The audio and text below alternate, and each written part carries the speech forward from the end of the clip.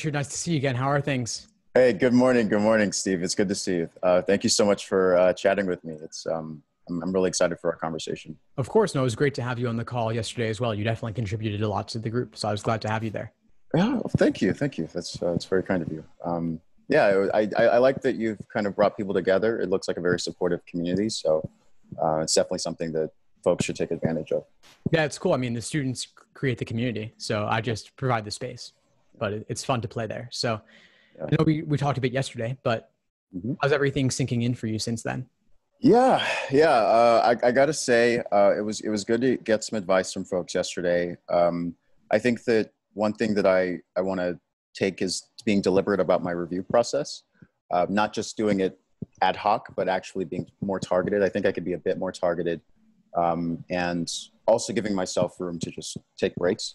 I think that that's important. I'm close to my goal, at least if my practice tests are a reliable indicator. But I've still got plenty of runway between now and October. And so I want to make sure that I'm being deliberate about how I study. Sure. Okay. So we've talked about review. I assume you may be familiar with the Socratic review method I've laid out. And so I guess the question, is that the case? Are you familiar with it? Somewhat. I think, asking questions, figuring out, why, if I was down to two answers, what was attractive about the wrong answer, what was discouraging about the right answer, things like that. Okay, yeah. So you got the general theme underlying the general principle there. So what would you say is your biggest challenge that I could support you on? So I have actually three main questions, but they're basically just what separates a 160 scorer, which is what I'm getting, from a 170 scorer in each of the three main, sections. And so I have more specific concerns I have for each of the sections. But in general, that's that's the question I would like your help answering for all three sections. Sure. Yeah. Okay. So first thing that comes to mind is not simply blindly applying the strategies, but understanding why the strategies work. That's overarching across all sections. Okay. And I'm typing, by the way. So yeah, sure. With regard to games, it comes down to a couple things. One is efficiency. And efficiency comes down to reusing previous hypothetical scenarios and making more inferences up front. Someone who's getting a 170 is typically getting perfect on games, maybe -1, but games are the most perfectible. And so there's not really room to sacrifice points there. And obviously there are exceptions, but generally top scorers are getting perfect on games. Again, maybe -1. The other thing is being ready for curveballs. And so that means not simply blindly applying strategies, but rather being adaptive and being flexible so that even if a new unfamiliar game appears, you'll be able to handle it.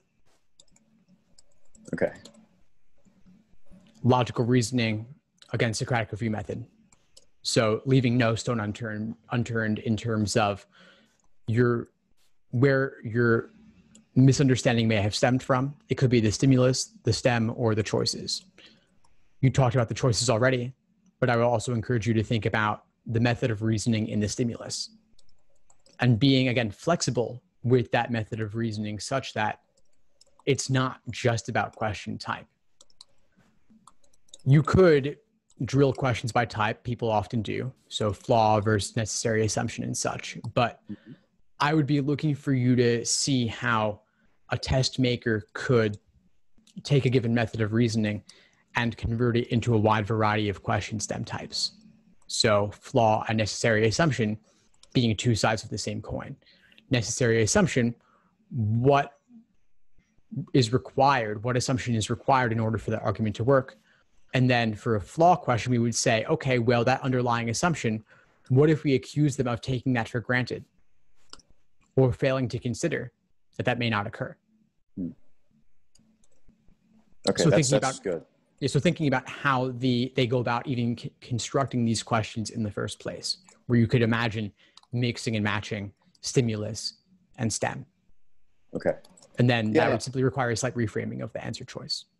Yeah. Because I was thinking that, people kind of talk a lot about the question and I'm like, well, Actually, I care more about what's in the stimulus, because if I understand the stimulus fully, it doesn't really matter what the question is.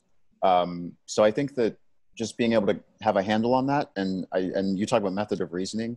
I guess my next question would be, how do you break down the method of reasoning? Is that like the diagramming? Is that how you do it, or is there something else involved?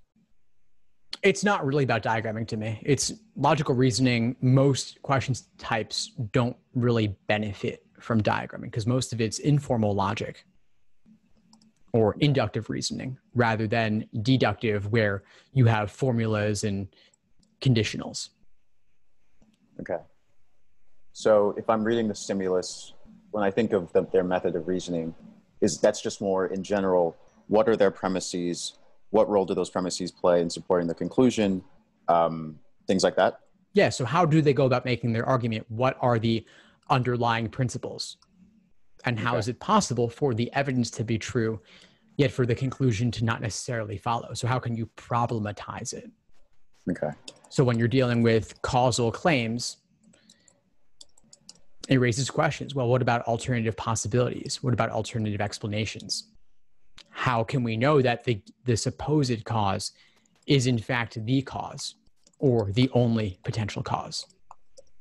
So I'm looking for real world engagement there. And that's not something diagramming can help you with. I find that students often over rely on diagramming as if it's going to unlock the answer, when in reality, you're simply converting every subject into a capital letter, but it may not really be getting you anywhere. And so that diagramming approach, I think, is more along the lines of a rote and simply blindly applying something you heard from somebody else without really thinking about, is this truly serving you? Oh, wow. Okay. Yeah, that's pretty big. So how many, when you approach logical reasoning, how many questions or what percentage would you say that you're diagramming? Oh, that's a good question. I only diagram the ones that have like statements where there's some or all. So for some teachers, or no, all. There was one on a recent practice I took where it said like some teachers use a certain kitchen, food is made in that kitchen, therefore we can conclude that the teachers are preparing the food. Which answer choice would make that logically valid? And so that one I would be tempted to diagram, because, okay, I know that some teachers use it, not all teachers use it, but all food is cooked, that whole thing. That's how I would diagram. But it sounds like you're saying that might not be, so you asked the percentage. So I'd say maybe the proportion of those kinds of questions, maybe 10%.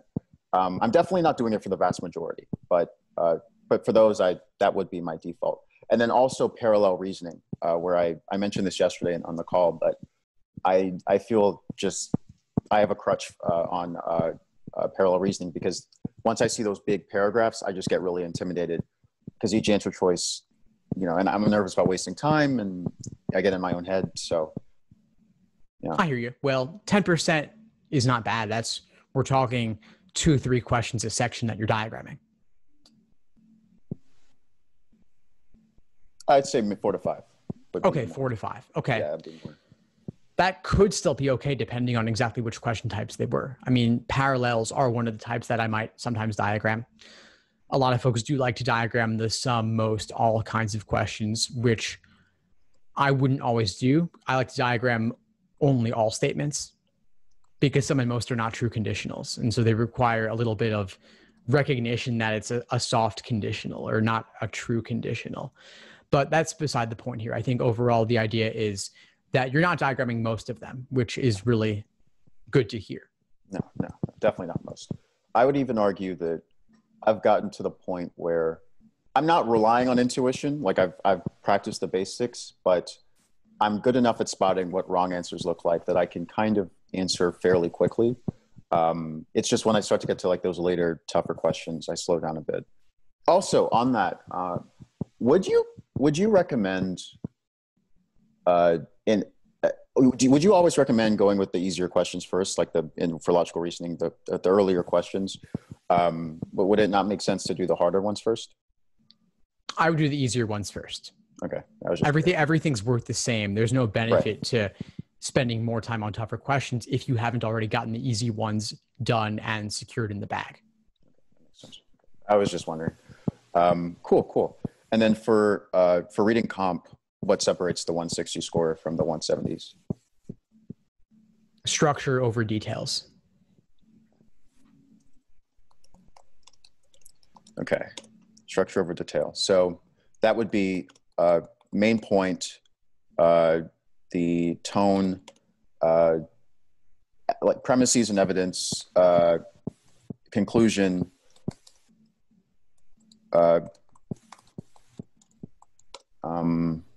what would you say is the most efficient way to read the passage to get a sense of the structure? Looking for the author's opinion and focusing on that. Okay. You're not really reading for the information. You're not really reading for the content. Of course, it's important to know where the details are so you can go back and find them when you need to. But as you said, there is a certain category of questions where you can knock those out just having a good sense of the main idea and why the author wrote this. And so as the global ones, main idea, primary purpose, passage organization, tone, and title. I would knock out those questions first because those are the easiest ones and because you can knock them out simply knowing the author's opinion. Okay. Yeah, I've tried to practice that a bit where I give myself like limited time to read the passage, but then I'll try to attack questions in the most efficient order. So I'll go after like the specific word questions, tone, usually anything that isn't about the big picture. But that's more in terms of speed. But no, that makes sense. I actually have another question that's more so based on the digital platform. Obviously, when we're taking the exam on the page, we can kind of scan the different questions versus on the digital, you'd have to click through, particularly for reading comp where, at least for me, the questions are all separate. Would you still recommend it, even though you have to click through different questions to try and find which ones might be easier to answer first? Yeah, it's definitely a bit more annoying. So I would just say, try it and see if it works for you. Okay. It's, clicking left and right takes another second or so, but I can understand that you're lacking that bird's eye view could be frustrating. Okay, cool. But play with it. And you're right that you can only see one question at a time, both on the digital and on the flex. Right. I think that other than that, yesterday I asked about study plans. I got some good advice there, but I know you said be deliberate about what I choose to review, and I got advised to review quickly after taking exams, like not waiting too long, so I still remember my thought process. I guess if there's anything besides that, what I just mentioned, that you would advise someone who's trying to get to the 170s by October, anything else you would recommend? I think between today and yesterday, you've got a lot to think about, a lot of food for thought, a lot to work on. And I would encourage you again, regarding reading comp, that last piece we were talking about, is to keep in mind what we discussed yesterday in the group coaching call around trying out different approaches and experimenting. You have 2 months, so you have plenty of time to play and see what you like and what you don't like. Okay, cool. This is very helpful. Okay, yeah, this is very helpful. Could I ask about rec letters really quick? Yeah, sure. Okay, so I have a recommendation letter that my recommender asked that I draft. She is a non-academic recommender, but I really value her perspective.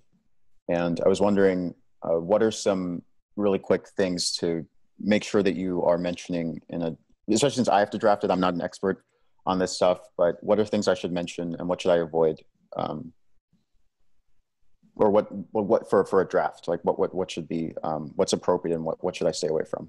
Yeah, well, I think the red flag is damning with faint praise. So be specific and make relative comparisons. So specifics would be details about, details or anecdotes about their time with you and what they've observed, what you've done.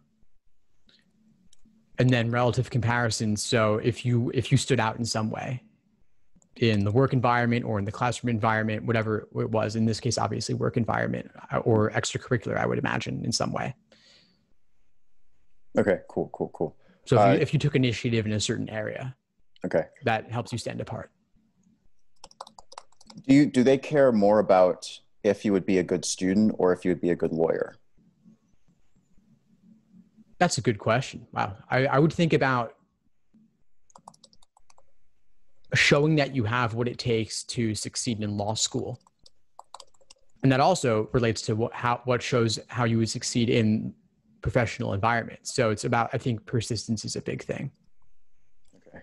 Ability to overcome obstacles. Okay. A lot of this carries across both. Okay. Perfect. All right. I know we've got our 15-minute time, but this has been very helpful, Steve. I'm really grateful, and I'll be sure to peruse through your channel and the Facebook group to see if there's anything else. But this is really useful. So thank you so much. Fantastic. No, I'm glad to help. But before we sign off, what would you say is the biggest insight you got from our call, either today or yesterday or both? Sure. I think that I need to be more intentional about trying out different strategies. I think that if I want to progress, I have to be, I can't just rely on rote, like, okay, this is what I'm supposed to do for these. Like I have to be able to think flexibly. I think that that's something that really stood out to me, particularly for the method of reasoning, both for logical reasoning and for reading comprehension. I think if I can figure out how to identify the method of reasoning without relying on a diagram, I think that'll help me get over the edge for my intended score. So that's something that I'll carry with me. Fantastic. Well, keep at it and let me know if you need anything moving forward. Yeah. Thank you, Steve. I appreciate it, man. You're the man. Subscribe to his YouTube channel, please. If you're looking to go to law school, this guy knows what he's doing. Thanks, Richard. I appreciate it. Well, all the best and keep in touch. Thanks for tuning into the show. Please subscribe if you haven't done so already to be notified of new episodes as I release them. And feel free to reach out if you need anything at all as you move forward with your prep. I'm happy to help however I can. In the meantime, I wish you all the best and take care.